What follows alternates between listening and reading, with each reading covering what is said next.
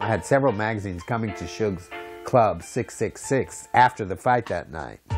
So I gave my ticket for the fight to David Kinner for someone else. And so I was not at the fight. I was at the club. If I had gone to the fight, then I would have been in that caravan going to the club, and my son was with me. But I was early at the club waiting for these various news people to come in. And one of the security guards came over to me and very quietly said, Papa G, Suge and Tupac have been shot.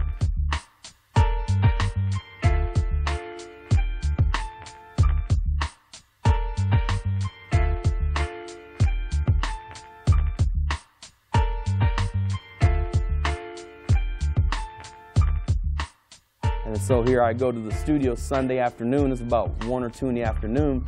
I haven't heard nothing. I'm waiting at the studio. Everyone, the runners, all the other engineers, producers, everyone's at the studio waiting.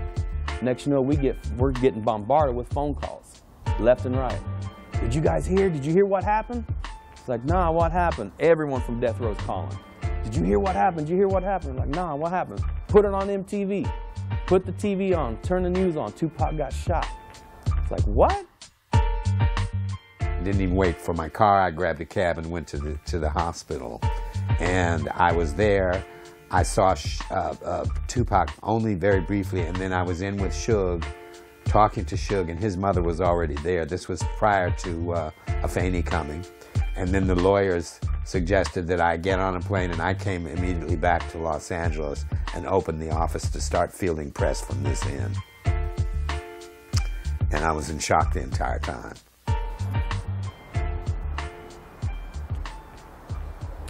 Last time I saw him was on a hospital bed in Las Vegas, Nevada.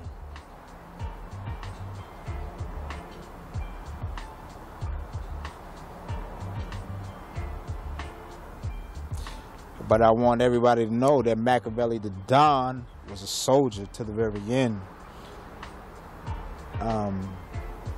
Resilient to the very end.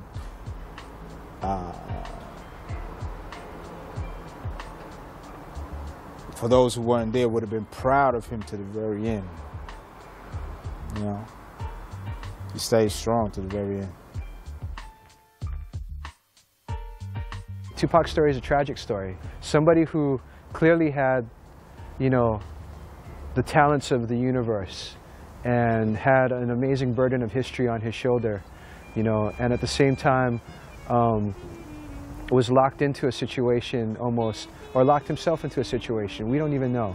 You know, we can't ever know the real truth, where his end was almost foretold in a way, you know? I mean, there's a lot of inevitability looking back on it now that he would meet the kind of end that he did. Right after Tupac died, I was working in the studio with Snoop Dogg on The Dogfather, and I did a little duet with Snoop Dogg that was basically an eulogy for Tupac, and they used some stuff Tupac did. But the whole idea behind it was they were trying to bring peace to the hood, Snoop and Tupac, and get out all the gangbangers quit killing each other. There you go, soldier story.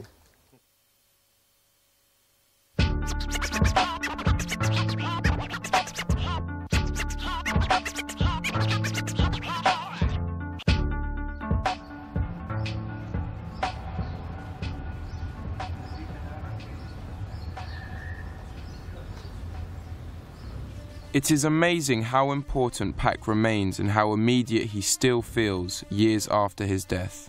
You can hear it in rap songs that don't even just come out of the West Coast. You got people that Tupac smashed on, Nas, Jay-Z. They talking about how much they like Tupac. I'm not going to say the guy was an angel, and there's people that definitely had their beefs with him because he was going to bring that sort of drama and that sort of heat. Everything in the hood is about respect. The fact that he smashed on these fools on his music, and years later, they come back and do tribute songs to him, says a whole lot about the power of him, even in death, even in transition. Pac was bigger than Pac. In death, Pac has been idolized. He has come to represent the ideal man who found ways to speak about a far from ideal world. After his murder, I was quite consumed with how he was being perceived as a Jesus-like figure, as a figure who was seen as a revealing, as a healing, as a divisive and destructive figure. So all that concentrated in one person. Everybody, I don't care who you are, when you look at Tupac, you kind of like, wow, I wish I could be like that. You know what I mean? I think a lot of people wish that they could be as free and as open as he was. The women loved him and the guys wanted to be him. Because of the things he said and what he stood for. You know what I mean? I think that's why he became one of the most powerful hip-hop artists out there was, because not only was he partying and having a good time, he stood for something. You know, you could think of him as like a hood professor, because, you know, a lot of the times, well, for the most part, a lot of people in our communities aren't educated in the so-called school system, you know, about how to survive and what they're facing and who their real enemy is, you know, who's responsible for disenfranchising them, putting them in jails, you know, leading them to graveyards. But Pac spoke up on those things. He was like the voice of our generation, you know what I mean? Like, basically, everything that everybody's going through that people want to say, he's saying it and saying, I go through it too. And, you know, and at the same time, let me tell you about this. This is even more fucked up. I bet y'all didn't know this. From Brenda's Got a Baby to other songs like, you know, he expressed things in Dear Mama, other songs like Hellraiser. He spoke about all these different issues. But when you think about Tupac, you think about like greatness, you know what I'm saying? His skill level as a rapper was so tight that he could keep people's imaginations and keep people's interest and kind of like, you know, get that love from the communities. You know what I mean? Because that's the way he was. He was an MC who was just one guy, like a Biggie, you know what I'm saying? Like guys that don't really come around too often and just have a gift, and their gift was to be able to put what's going on in the world and what's going on in themselves and write it on a piece of paper and put it to beats. Tupac was a once-in-a-generation type of person, and people, I think, recognize that from the very start. I can't compare him to Malcolm or to Martin, except to say that they all had valuable lives. They treated every day of their lives as though every moment was important. So in death, Tupac has indeed become larger than life, precisely because his own living has been terminated, but yet the life of his image and his symbolism continues. At the time of his death, Pac was coming into his own as a powerful articulator and advocate of social injustices. People who knew him believe he would be using these skills in some way if he were alive today. Tupac said in the year 2000, I'm going to be sitting across the table from the rest of the other candidates running for president.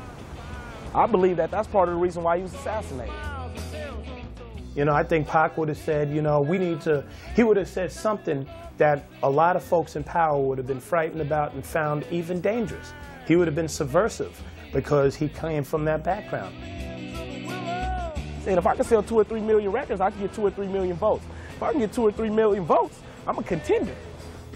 Personally, I definitely think he would be, you know, be politically active. Just the fact that we have a young black man in debates would have been big, would have exposed a whole lot. The fact that he got revolutionary consciousness and grassroots community consciousness would have brought a whole new set of issues to the table that John Kerry and George Bush ain't talking about. You know, he would actually be someone that, you know, anybody my age or younger would definitely identify with and almost trust him and follow him in anything that he said to do at this point. And I think he knew that he was moving towards that. I know for a fact he was on his way to being Machiavelli Records. If Tupac would have went independent, that's another reason I think he was assassinated. Tupac would have went independent, that would have changed the whole record industry. That's like Marvin Gaye going independent. That's like the Beatles or Elvis Presley going independent. Now, what he was going to do with it, not exactly sure, but I definitely think he would be doing something, you know, still in music, but very active politically. I mean, it was in his blood. For those who knew him and those who studied him, there was no question that Pac was at an apex at the time of his death. There is also no question that he still had a lot more to do. He was just transitioning to become an even huger cultural presence. through the means of his aesthetic appreciation and his artistic imagination, through film work, where I think had he lived, he would have been such a huge presence. So they had so much stuff, and look, they still have stuff that they're putting out now, you know. Within those 9 months, I mean, Tupac completed a lifetime of work, musical work, as well as all of his writings, his poetry, screenplays that he was writing during his time in prison, that are now some of which are being developed by his mother and her company, you know, Amaru Entertainment, which is named for him. It's his middle name, yeah, Tupac Amaru Shakur. And he, of course, is named for a tribe of revolutionaries in Peru. So the legacy of Tupac is deeply entrenched in the psyche of the hip-hop generation. Now we go back to where he was at just before he died.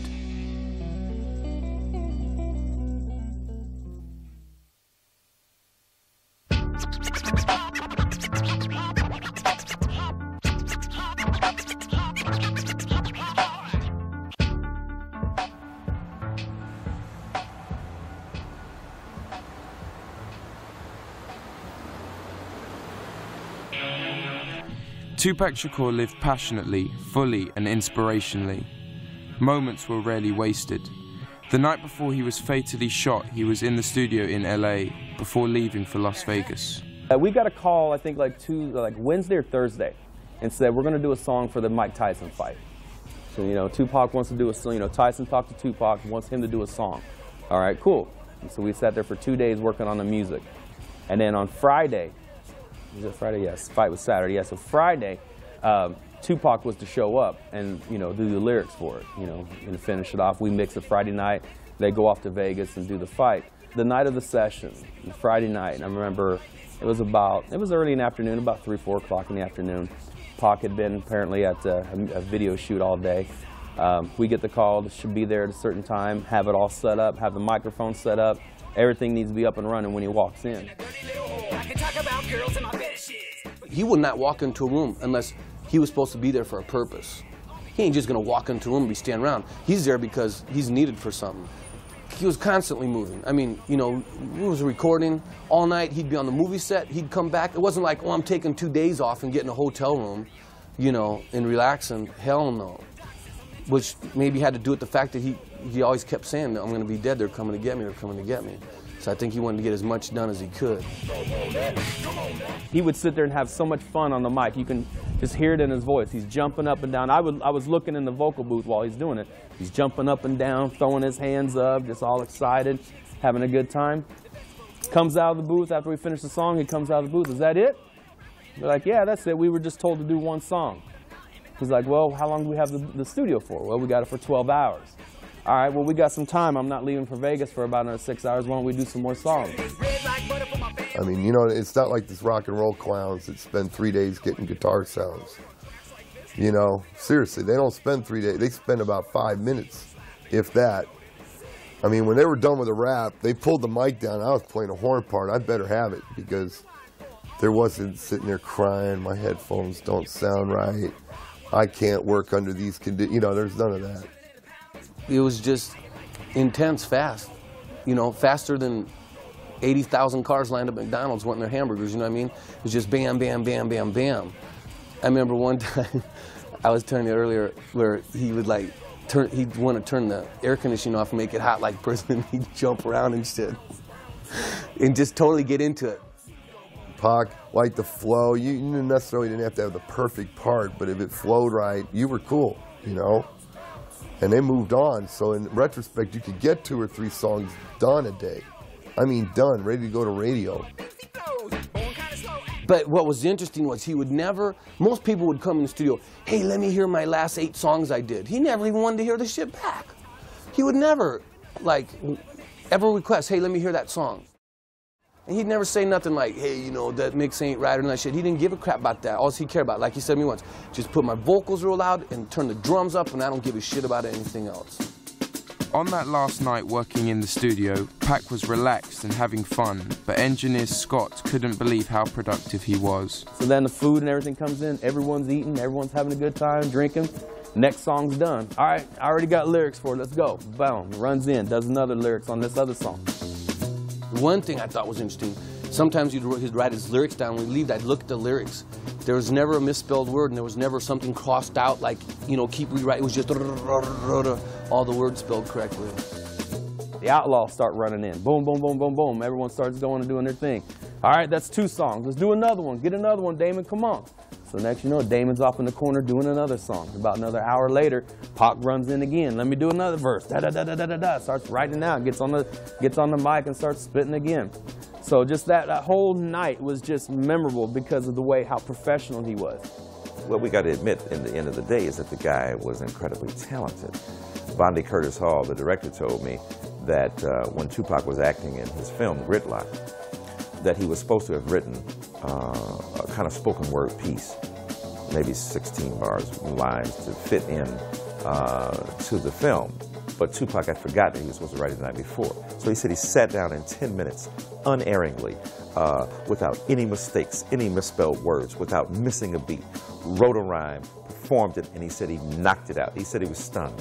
We always joke when we're 10 minutes for action movie. We're action stars now. We running and stuff. And if you look at us, we look like the 2 most unlikely action stars in the world. It's always like we always joke like we're the new Danny Glover and Mel Gibson. I'm the Mel Gibson, he's the Danny Glover. He was the kind of person that had so much to accomplish. I don't think he had a death wish, but I do think that he realized that he was going to die at some point at a young age, you know. I used to tell him, you talk too much about death as far as I'm concerned, it gives me the willies. But no, I think he was not totally, let's put it this way, he was happy but not satisfied. Because number one, he had so much that he wanted to accomplish, and he was really getting more and more, as I said, into the acting and also into writing and the production of films and literature, poetry and things of that nature. And I think that he was feeling that maybe his stay at death row was coming to an end, that he had accomplished as much as he could there, and that he wanted to move forward. Tupac never got a chance to move on from Death Row Records. He completed his last Death Row album, Machiavelli, only weeks before he was killed.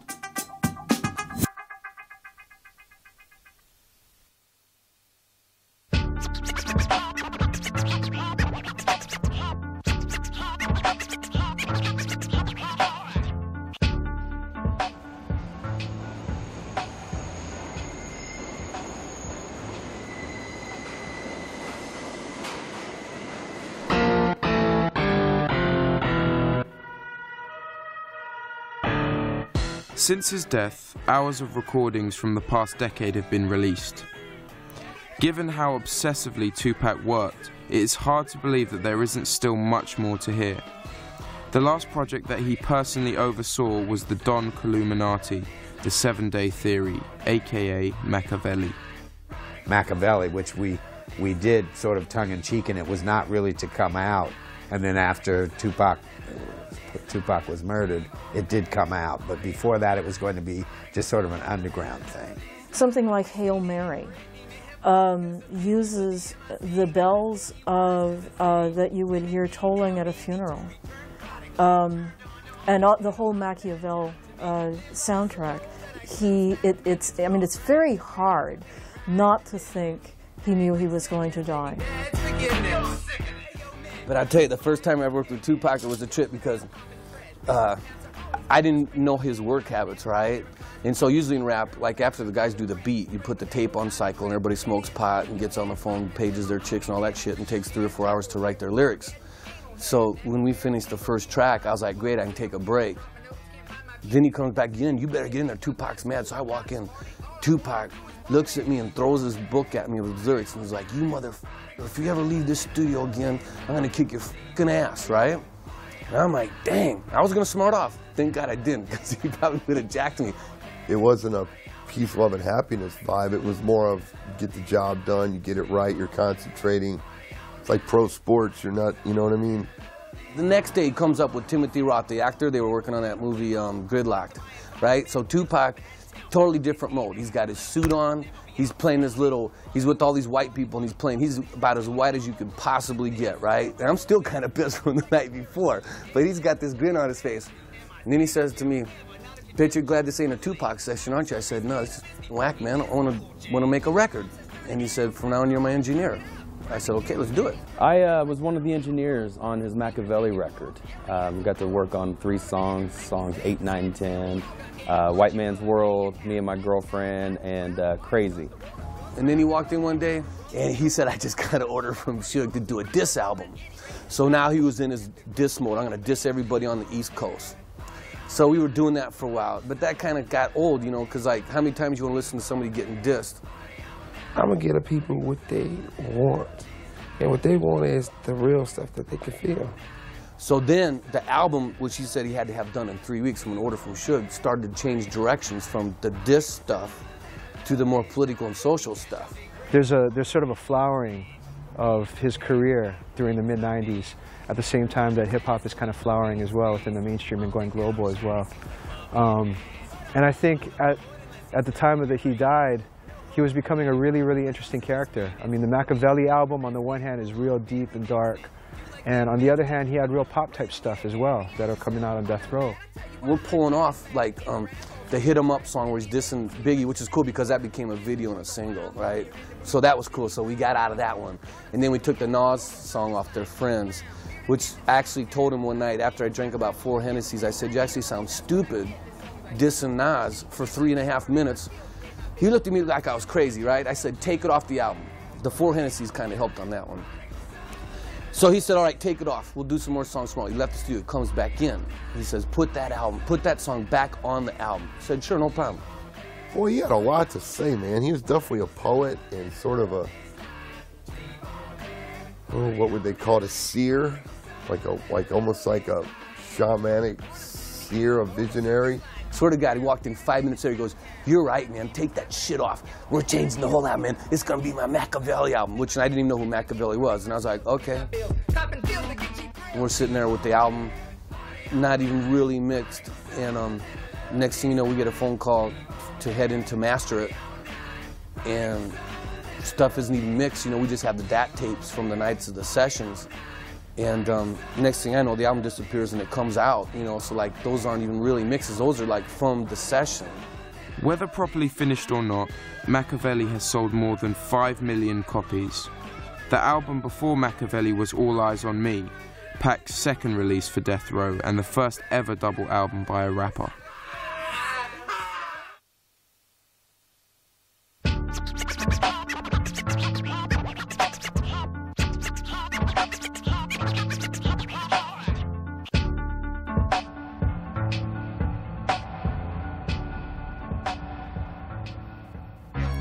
Pac's old friend Money B from Digital Underground last saw Tupac when All Eyes on Me had just been released.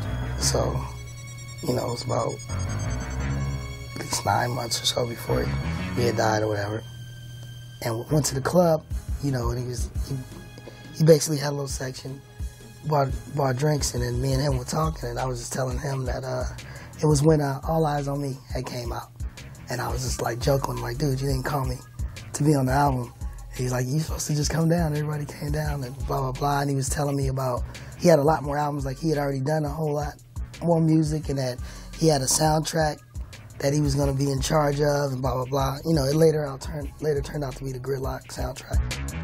Yeah, that's right. 100.3 The Beat, Harvey, Hip Hop and R&B, B-Side Show. K-Sly on the 2 turntables. Eric Kubici right here holding it down on the MIC. Check it out. Y'all want to holler at us. 888-696-1003. Inside is another bonus blast weekend. We got money in our pockets. To me, All Eyes on Me was my favorite album because he had just already done his time. He came out of jail, and he had already, I think before Tupacalypse, and those records were very raw. He kind of hadn't lived life yet. I think after he got put away for a minute, he came back and he had already kind of thought about things, and he had realized what was going on. Obviously an obsession to keep going, returning to the same themes, returning to the same set of agonies, and seeing if with this song he can come up with some kind of resolution. And of course he can't, and so he has to write another one. All Eyes on Me was one of my favorites, definitely. I've lost that thing about 30 times. Either I've lost it or people have stolen it from my car, you know what I mean? I think everybody's on, I don't think there's nobody alive that owns only about 1 copy of All Eyes on Me, you know what I mean? Everybody gangs them from each other, so.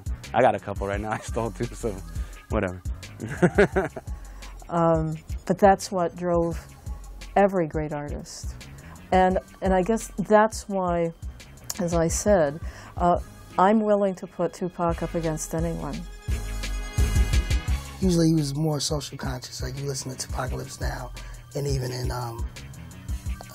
Strictly for My Niggas or whatever, he had more of a message, like All Eyes on Me was some gangster shit, like fuck everybody. The way I had never heard him just be so much like that, and he was like, man, I just had to get that off my chest. Yo, man, everybody's always labeling shit. In 1995, only a year before All Eyes on Me, came what is regarded as Tupac's crossover record, Me Against the World. This was the first album ever to be put out by someone who was incarcerated at the time of release. With this album, Pac managed to create a commercial hit with artistic integrity intact. And you know, you may listen to any song by Tupac and think, wow, all kinds of contradictions, I'm being pulled all over the place with respect to my sympathies. What is done to Tupac is often done to hip-hop culture in general. Either it's good and edifying and great because you say things that are non-offensive to women, or on the other hand, you engage in discourse that seems to be altogether putting them down, and therefore you're scurrilously viewed and seen as some kind of misogynist. You have the song he wrote to his mother. On the one hand, things that are really paying homage to women, and then you have things on the other side that say bitch. And those are sometimes on the same album, so you say, well, there's contradiction there. For example, on Me Against the World, he got a song called Young Niggas, where he telling fools, man, you could be a doctor or a lawyer, you ain't got to be on the street selling dope. You know, I mean, that's the whole message of the song. But in Tupac, I think the contradictions are there almost at every moment along the way. We are being pulled up and down at the same time. And I feel that he did not know which way to go. Then he got another song, Dear Mama, where he's talking about, you know, his mama failed. He said, even as a crack fiend mama, you still a black queen, mama. You know, so I mean, when we hear that in the hood, you know, Pac mama, dope fiend, my mom might be, or my auntie or my uncle. I mean, in the inner city, most of us have relatives or parents that are addicted to drugs or were addicted to drugs at one time or another. The fact that he found musical ways of making those contradictions so palpable at every given moment, his desire to be tough, his desire to be vulnerable, which I think shows up in every phrase he ever produced. Tupac wasn't the greatest metaphorical rapper. He wasn't the greatest, like, rhythm rapper like a Rakim or something like that. He wasn't the best MC in terms of rocking a party. But what Tupac brought, I think, to hip-hop was he was able to inhabit so many different types of souls. The beauty of Pac's voice is also in there in the mix. It's a voice that is very innocent. And it often has an upward inflection as though it's questioning, as though for all the toughness of the words, there's still this child that has been damaged and that wants to be heard. Before these albums, the vulnerable tough guy had found himself in prison, and a certain record label boss named Suge Knight came to his rescue. What happened was Suge was interested in signing him, and of course he was an Interscope artist at that time. And from what I hear is that Jimmy Iovine had was not too keen on possibly getting him out of prison at the time, and I think that's what made Suge decide to do it. And but when he did come out, after Suge got him out, Suge totally concentrated on his career from day one, you know, and they became very close. Tupac had been in prison for an alleged sexual assault. In exchange for 3 albums, Death Row Records boss Suge Knight spent $1.4 million bailing him out, effectively ending Pac's stay at Interscope. No one will ever know if this was a fair deal.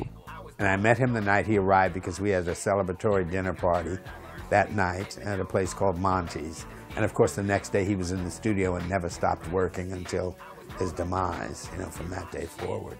What he did do that was very interesting was Tupac brought the work ethic at Death Row to an all-time high. I mean, everyone was scurrying then to actually do work when they would, you know, including Dr. Dre, who really was, would just take their time in the studio and so on. This was where Tupac's fast and rich living really kicked in. The death row months, while full of hard work, were also full of hard play. I recall we were shooting at the Chateau Marmont Hotel here with David LaChapelle, and we finished one segment, and before we were going out to a location shot, he said, "Papa G, come with me, can we find a room where I can call my mom?" So he called his mother up, and the first thing he said to her was, "Mom, guess who I slept with last night? O.J. Simpson's daughter." He had met her at court when we were down at court with Snoop. And when he got off the phone, I said, "Tupac, you tell your mother things like that?" Because, you know, that's the kind of thing I would never have been able to tell my mother. "Oh, yeah, Papa G, we're real close." She got a big kick out of that. In some ways, he was a rock and roll archetype. We loved shrimp cocktail, as a matter of fact. He could eat 3 or 4 of those for breakfast. Tupac was living in Los Angeles now with his brother, Mopreme Shakur. Well, we moved to LA in approximately like 92. That's when he got the movie with Janet Jackson, Poetic Justice. And I was his personal assistant on that film, so we were together like through the whole film. John Singleton, who was the director for that film, he had a hard time getting Pac up in the mornings for the interviews and things of that nature. And I was brought in to help get him up and get him, you know, because we're from the street. In 1993 and 1994, Tupac had put out his important but probably underrated albums, Strictly for My Niggas and Thug Life. The mantra Thug Life was famously tattooed on Pac's stomach.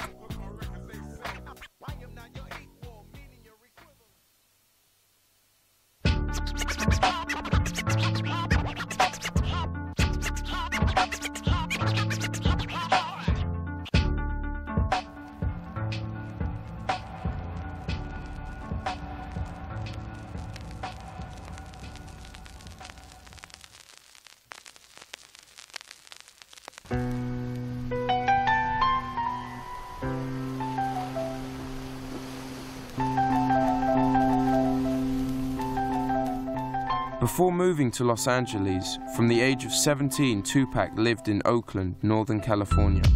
Hip-hop is about representing where you're from. And Tupac was from all over the place, but we like to claim him here, you know, in the Bay Area. Well, Oakland is the home of underground hip-hop, independent hip-hop. At that time, there had to be maybe 200 to 300 rappers who had put out their own music, and at least 50 independent labels in the early 90s. For nothing else, Oakland is the home of innovation. Ghetto innovation. It was just like the Bay Area was on fire. And so was Tupac. He recorded his first solo album for Interscope at Hyde Street Studios in San Francisco. You know, his first album came out in 1991, and at that time, hip-hop was still an underground type of thing. You know, most of the music was coming out on underground labels, independent labels, separate of the major label system, and his music kind of reflected that independent streak. I was doing a lot of work for Digital Underground and for the whole Digital Underground crew at this point. And I remember having a conversation with Tupac where he was like, "Listen, I'd like you to work on my album because I really like your mixes. They sound very street." DJ Fuse and Money B were working on their solo album. And Tupac came in and did some guest performances on a couple of songs. And that's when we first met. He really liked the way his voice sounded, and he liked the mixes that we were doing. So that's kind of what led up to our first album that we did together, Tupac Lives Now. And Tupac would like sit down in the corner, not talk to anybody, light up a blunt, and then start writing. And then this is what I think is fairly miraculous and what very few people can do. As soon as he was done writing, he would actually go out and be able to deliver his raps, to actually do the vocals in 1 or 2 takes. Tupac's debut album, Tupacalypse Now, sold gold. The stepping stone to a solo career was his membership of Digital Underground. These guys were like his family. They supported him creatively and spiritually. They were at the beginning of kind of the heyday of the Oakland hip-hop scene. I remember that I was living in Oakland, and he would call me. He was like, you know, yo, Mo, I'm on the road with Digital. They hired me. I'm on the road.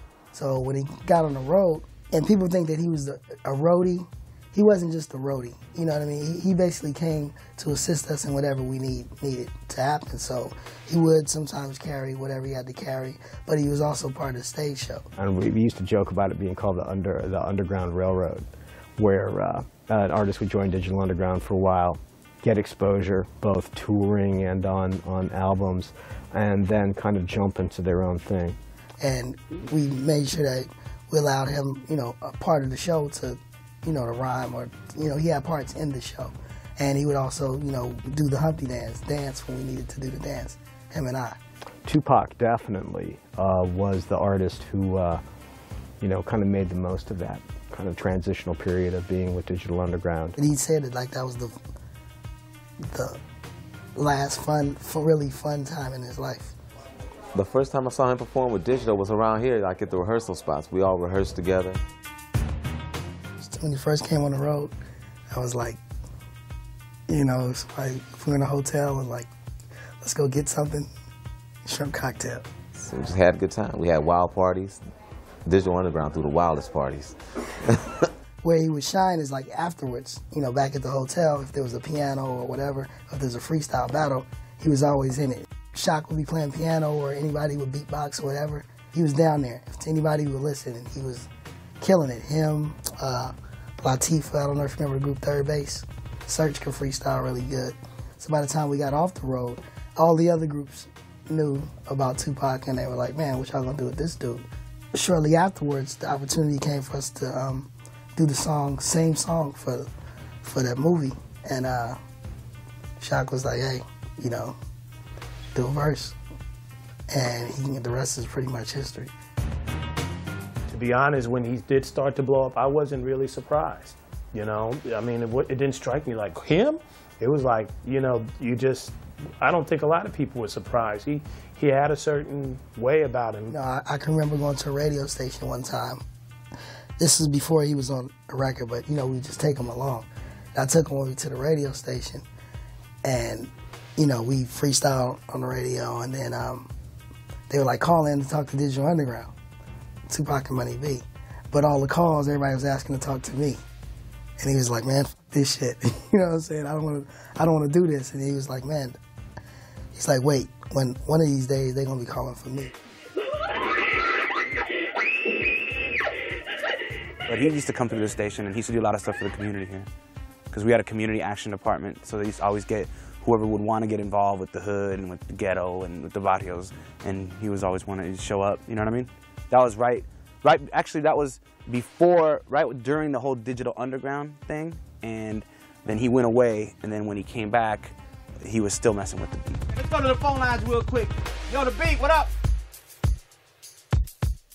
Even in the beginning, Pac expected everyone to do their job perfectly. If they didn't, he wasn't going to stay quiet. Check it out. I motivate the crowd. I like my music loud. We had a show in Augusta, Georgia. I think that was our first show. And at the sound check, the sound man for the whole tour, he did something. It was something that, you know, we were upset about. And Pac just went to rush the sound man and like went to swing at him, like try to knock his ass out. And right as he was swinging, Adrian, somebody grabbed him, and he just barely missed the sound man. And we was like, dude, you can't beat up the sound man. You know what I mean? That's our whole show. Holding it down in prison if you find your That you crazy. We always like, no, one thing we used to always be like, and he used to hate it, we like, calm down. Because we used to always tell him to calm down. He used to get upset, like, I'm not calming, you know? Because we always like, calm down, Tupac. He'd be like, that. And in turn, Digital Underground blessed him with the opportunity to do Juice, his first feature film, which he was a star in. Actually, my brother was going to come on the road, and Tupac took his place. So I kind of was a little resistant at first. But, you know, from the time that we first met, whenever Tupac would come to Oakland to come record or whatever, he would come to my house because out of the group we were the closest in age. We were only like a year apart, so we were pretty tight. As far as the group, we were probably the closest, you know what I mean? And so he would come over and make tapes and everything. And of course, the girls, the drinking, and whatever. By 1990, Pac had made his mark and was gaining notoriety.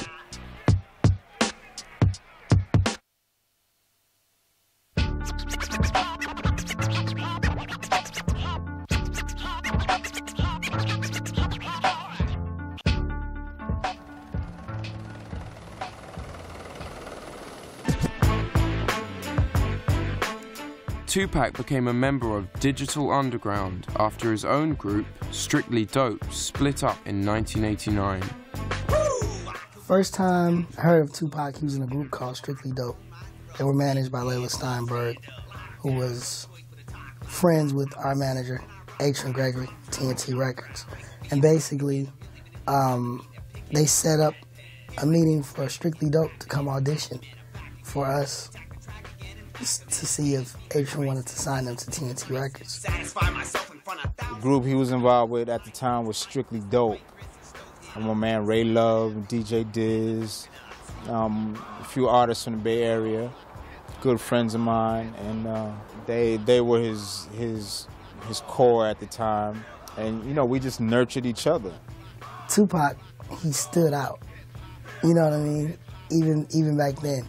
There's something about him that was a little extra, a little more intense. He commanded the attention of the room, basically, whenever he opened his mouth. And he made sure of that. Believe in yourself and don't let nobody stop you from doing what you got to do. You got to have faith. If you can't find faith in the world, find faith in God, find faith in yourself, but you got to have faith. I just remember, like, you know, who are these dudes? They're all right, but that dude right there is, you know, he got something. Well, the first time I came across Tupac was, firstly, I met his brother, Mercedes. He rapped on a song of ours called Feels Good. I had already had a hit out, you know. By the time we hooked up, I had already done my first record, my first hit. I more or less kicked it with his older brother, so I knew he was good stock. You know, his brother was a solid person, too, and a damn dope rapper. We hooked up, and I'm his older brother, so he was inspired. He was, you know, looking to me for advice. Soon afterwards, H did eventually sign the group to TNT, but things weren't moving fast enough for Tupac and the guys in the group. So eventually, they broke up. And everything that positive and good that came up, I'm like, yeah, go ahead. I lived in the Bay Area at the time. I knew Digital Underground. Tupac was ready to quit rapping and move to Atlanta to be part of the new African Panthers or some political group he was going to get involved with. And he was basically like, if something doesn't happen for me now, I'm leaving. I'm done. So what Adrian did was asked if we could take him on the road with us. He told me he was getting involved with Digital Underground. I was like, yeah, good, do that. Go.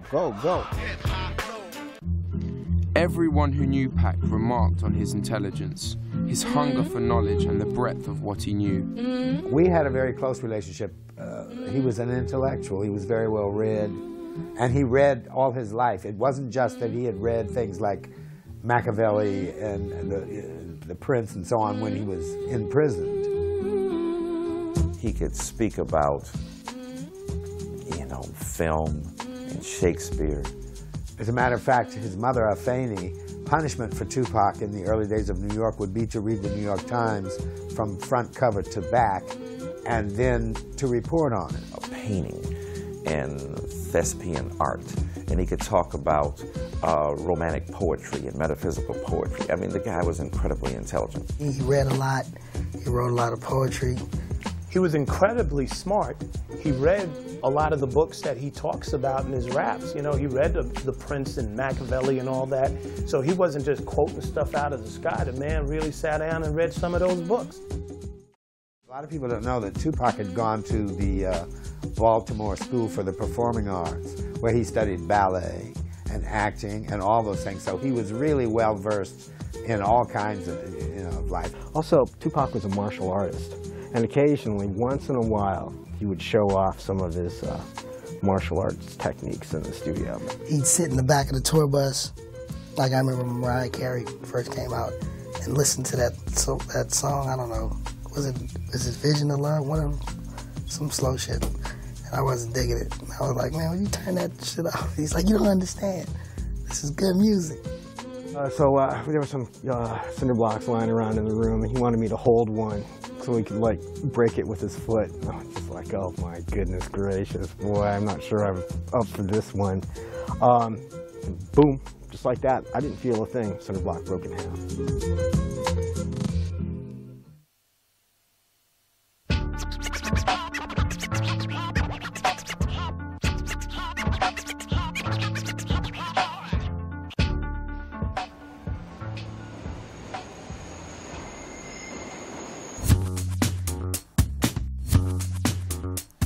As a young rapper, Tupac was a local celebrity in the Bay Area. From birth, it was instilled in him that everything he did needed to be part of the struggle. This meant everything was done with fight and passion, and therefore risk. If you're going to talk about Tupac, you have to look at the entire individual. And you have to really look at some of the things that are now just coming to fruition. The fact that he was in a writing group, you know, with Ray Love, when they were with the group Strictly Dope. In that writing group, he had incredible poems. You know, The Rose That Grew from Concrete was the name of the book that they put out. I remember telling Action one time, I'm like, man, he could be, you know, he has the potential to be really, really big, but he also has the potential to blow it really, really big. This was way back. This is before he recorded anything. It's just like, he was just, you know, young and wild. I had a lot of energy and had a lot to say. He was one of the people that was helping start this after-school program with his first manager, Layla Steinberg. Right now we're driving through downtown Berkeley, California, home of the revolution. You had like this police crackdown that kind of lasted for a few years, and Tupac actually got caught up in that because I can't remember exactly what the year was, but in 1990 or 1991, he got picked up and harassed by the cops and beaten down over here on Telegraph Avenue. Really, when I remember having a conversation, may have been after he got beat up by the police. I remember seeing that. And he came to this place called the Omni, and he had these scars on him. And he was just on some like, man, they're going to pay. I'm going to make sure they pay. I think it was probably on this block that Tupac was actually beaten by cops. It turned into a big case because people knew who he was. He was a celebrity around here. People knew he was, you know, down with the Black Panther Party from way back in the day. And I think Tupac was raised with the attitude that if something like that happens to you, you don't sit around and moan about it. You make noise. Today, every young black male needs to be physically inclined and military minded. And this is part of the military mind. The soldiers are out there. Tupac had always been surrounded by politically conscious people. A lot of people see Digital Underground as Humpty, but they don't know that before Digital Underground became Digital Underground, they were a group called the Spice Regime. And the Spice Regime had plans to be the Black Panthers of hip-hop. Unfortunately, there was another group that kind of took on the uniforms and the attitude and the mannerisms that Digital Underground, when they were the Spice Regime, were headed towards. That group was Public Enemy. Both of my parents, his mother, of course, but my father was in the Black Panther Party, so we kind of connected on that level, too. The second thing that Oakland is known for is the home of the Black Panther Party. My mother, Miss Sharon Harding, she made sure I was safe, so she moved me around the country to prevent the federal government from just harassing us. Pac's mother did the same. So we were out of communication for a long period of time because my father was on the ground. He's in prison now, Dr. Mutulu Shakur. He's in Atlanta, United States Penitentiary he's a political prisoner. Well, Afeni Shakur was part of the Black Panther movement. And as we know, in the 1960s and 70s, the broad movement for social change that was motivated by the civil rights movement on the one hand and the black freedom struggle more broadly. The civil rights movement was an attempt to find sure footing for black people in American society where their social rights would be protected and their civil rights would be regarded. In the meantime, while Pac had been dealing with the struggles with his mother and, you know, what they were going through, I was dealing with my mother and what we were going through, you know. Pac and his brother Mo Preem met up again in Oakland after years apart. And when we finally met up, again, we had the same things in common.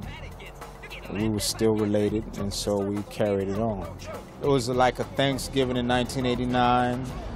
Afeni, his mother, had called me and told me to come and see your brother, see your sister, and my sister Setua, and I was living in Oakland, they were in Marin City. He was just coming out of high school and that type of thing, and so he gravitated towards me for some type of, you know, stability, and fortunate enough, we were both involved in the arts, and we inspired each other. Even though he was from a lot of different places around the country, Oakland is who gave him his start. He never forgot that. Oakland is also who gave his mother her political start. He never forgot that. West Side, Thug Life, Outlaw, Immortal, strictly represented.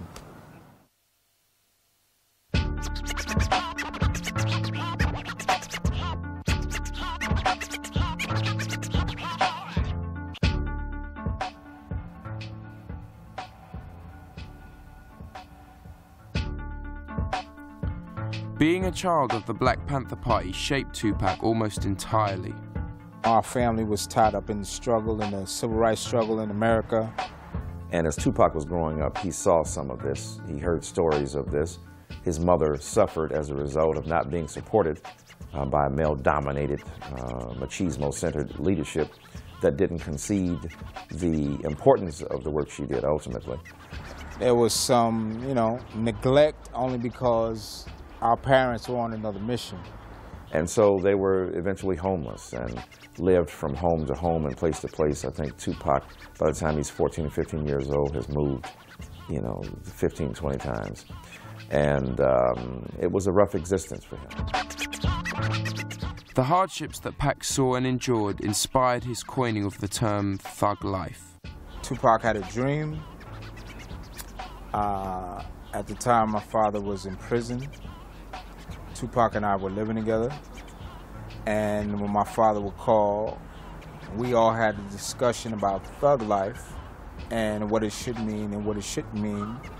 Through the midst of those conversations, we came up with the hate you gave little infants fucks everybody. His whole idea of what a thug was, his thug mansions and his thug life really meant the life that young guys in his community and so on were forced to live. Thug life, thug life. Both the inheritance of the black freedom struggle was very important to him, but also seeing how they were abandoned in the aftermath of the extraordinary contribution their mother had made to the movement gave him bitter lessons about the moral ends of social struggle. So he was informed quite early about the contradictions in these struggles. The differences between the Black Panther activist and the rap star are not so great. Everything from style to outspokenness to fearlessness is comparable.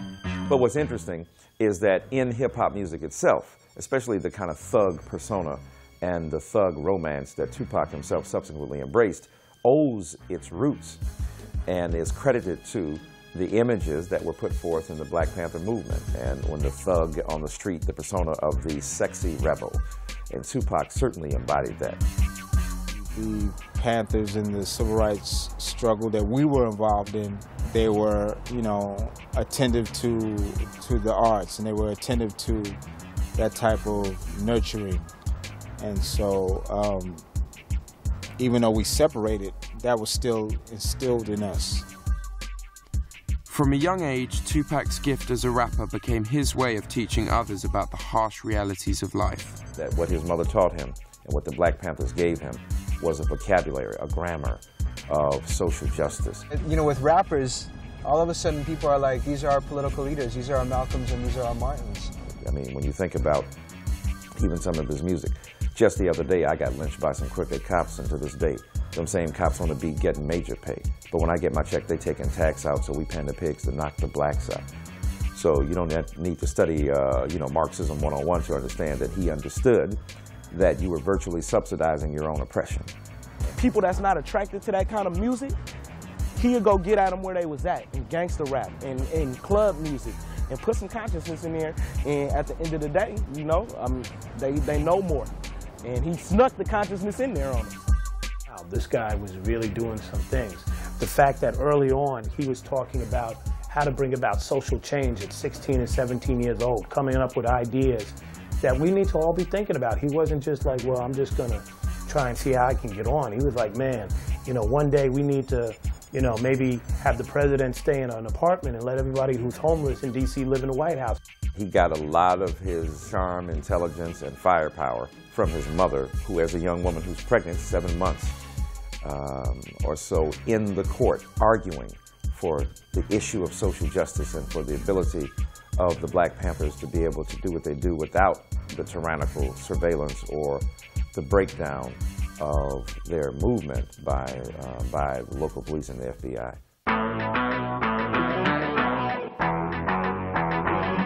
I was brought up on this hip-hop shit. And everything I learned straight from it, but now I'm caught up. Before Oakland and a brief but happy stint in Baltimore, a young Tupac named Lassane Parish Crooks at birth lived in New York City. Harlem, USA. 120th and Morningside. You know, for those who know, you know, it's in the heart of Harlem. I mean, my earliest memories of him was when he was like 2 and I was like 4. You know, we have different mothers, but we have the same father. You know, it's not Pac's biological father, but my father raised Pac. We both grew up with thinking that my father was our father. Whatever knowledge we could pull from my father, we did. And Pac pulled a lot from my father. We got to be little together, you know. My father taught me to look out for my little brother, and that's what I did. I am a nightmare walking, so get you. My father, he observed us from afar, you know. He wanted to know how we were doing. He would check up on us. You know, I remember times in Queens where he would just drive through the neighborhood, and he would come through, give me some money, and keep on rolling. Tupac's revolutionary destiny was foretold even before he was born. Tupac was born barely a month or two after his mother won the freedom for the Panther 21. And so Tupac said his embryo was in prison. So from the very beginning, he inherited this impulse to defend yourself, to be articulate, to use your education and your intelligence as a source of not only protection of your own family, but to defend Black people. He knew he was in a position to make a difference. So if he was in a position to make a difference, the mission was to do what we have been taught, you know, as children of the struggle, as children of parents who were in the Black Panthers. I am not your equal, meaning your equivalent.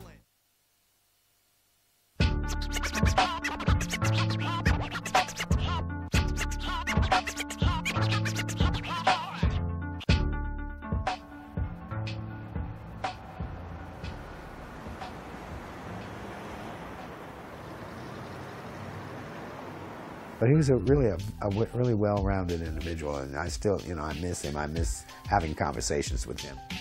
He took everybody who we met, everybody we met in the studio especially, for what they were. He didn't, you know, wasn't about to like give you a hard time because of this or because of any kind of preconceptions that he had. My son was a magic person, a magical person. In our personal lives, he was our star. He made our whole lives shine. Okay, you know, he was a fighter, and he really wasn't afraid. He was also fearless. He didn't care if the government locked him up or if he got hit with a fake murder rap. he almost, you know, that's what the whole Machiavelli thing's about. Whether he was acting or whether he was talking about the Black Panthers or whether he was speaking about police brutality or whether he was talking about racial or economic inequality, he brought such a passion. Tupac, you know, was a genius. He really was, you know. I always told him, I said, Tupac, you remind me so much of Miles Davis. They were both Geminis and very similar. But I think that he will be seen in the future generations, remarkably so, as an artist of significant achievement who deserves to be placed in the pantheon of great American literary figures. A lesson that I learned from that is, like how I told you, that we were all proud of him. I never got to tell him that I was proud of him. Respect means everything, but for you to have respect, he's lying. Don't believe him, he's lying. What's up, Tucson? What's up, yo, what's up, that you gonna get a new one now? That's kind of old though. And so, lesson learned is that, you know, now I always try to tell people that I appreciate them while they're here. You know what I mean? Because when they're gone, it's too late. Basically, the dude's a genius. I'm happy to be here. I just love the crowd, the atmosphere, you know.